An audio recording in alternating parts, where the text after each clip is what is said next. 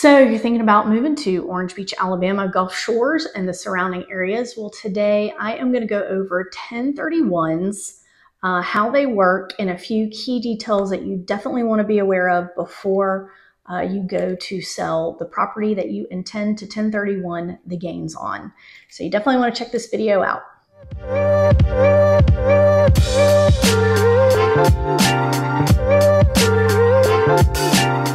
Hey guys, if this is your first time to the channel, be sure to hit the like button, subscribe button, and ring the little bell so you can be one of the first ones to learn everything there is to know about the current market conditions in Orange Beach, Gulf Shores, and the surrounding area. My name is Aileen Fountain, along with my partner Andy Hollis and our entire team. We do these videos each and every week just to be informative, just to let you know what it's like to actually live here.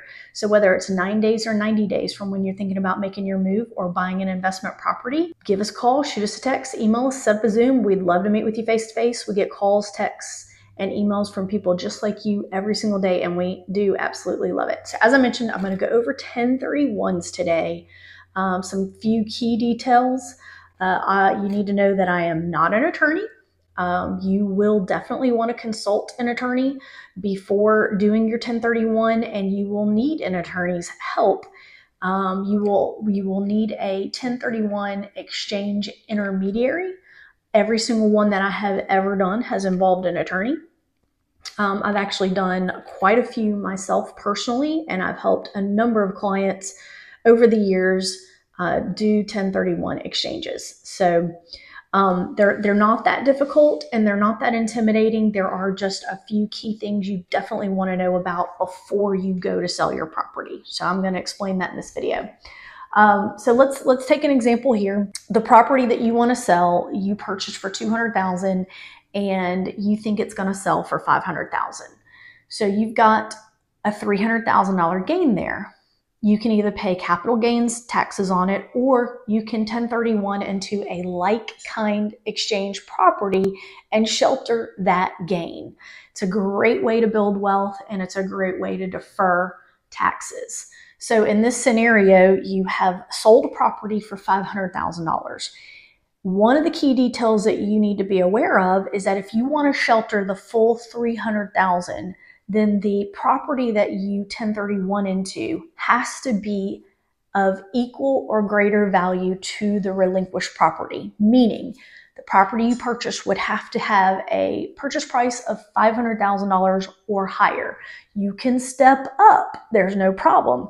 Stepping down means there's a difference there that then you would have to pay taxes on. So if you bought something that was $400,000, you would not be able to shelter the full $300,000. You'd only be able to shelter $200,000 of that and pay the taxes on the difference of the $100,000. So in this scenario, we want to shelter the full $300,000. So we are looking at a replacement property of $500,000 and above. Another key detail that you want to understand is that you actually don't receive your proceeds at closing.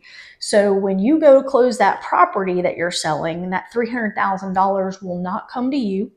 You will want to already have a 1031 tax attorney in place because they're going to communicate with the title company. The title company will then wire the funds to the escrow holder, which is the intermediary tax exchange holder, typically an attorney. Everyone that I've ever done has involved an attorney.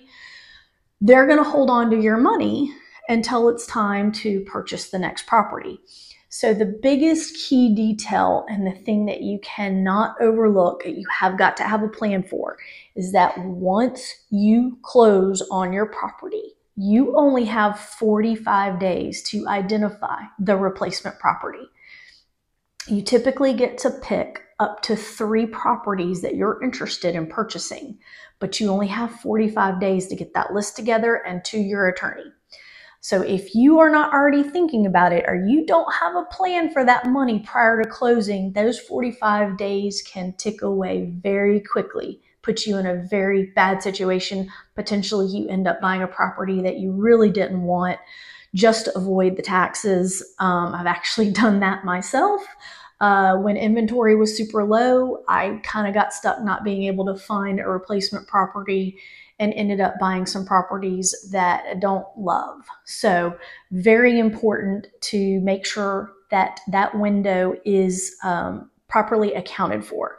So assuming you've got your properties that you've identified, you get them over to your attorney within that 45-day time frame. You also have 6 months from the date of closing on your property to close on the new property. So you have plenty of time to get closed on the new property. That's not the issue. The issue is that initial 45-day window of identification. That is, to me, the biggest hurdle in executing a 1031 properly. So once you've got those properties identified, then you can put a plan in place to close on them. You got to get them under contract and closed, but you have plenty of time for that. Let's say you want to step up and you want to take that. Now you want to buy $1 million property. You're going to take that $300,000. You plan to put that down on your loan and finance the rest. So you would then have plenty of time to go secure your loan, put the property under contract, secure your loan, and close. No problems there. So then at that point, your 1031 intermediary on closing day will send the $300,000 to the title company, and either you make up the difference through cash or with financing, or perhaps you bought a property right at $500,000 and you come up with the difference of the $200,000. So I hope that kind of helps explain some of the real key details in executing a 1031.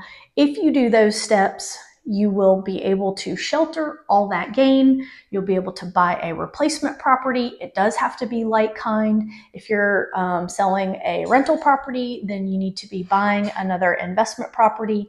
This is kind of where you really want to talk to an attorney. Make sure that the property that you are relinquishing, make sure you understand the type of property that you need to replace it with in order to qualify. You definitely want to make sure you understand those timelines, because that is huge. If you miss your timeline, say you don't identify the 45 or you don't identify properties in that 45-day time frame, then your attorney then would then have to refund your money, wire it back to you, and you would then have to report that as capital gains on your tax return. So I hope this video was helpful. 1031s are not challenging at all to do.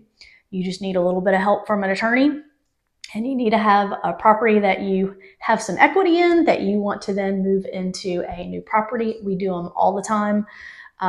Excellent way. Lots of people want a investment condo at the beach that they're going to rent out. So a really good way to actually get into a condo investment or any rental investment. We have lots of residential houses that short-term rent too, and a great way to build wealth and get a property at the beach. So hope you enjoyed this video, and until next time, we hope to see you around town.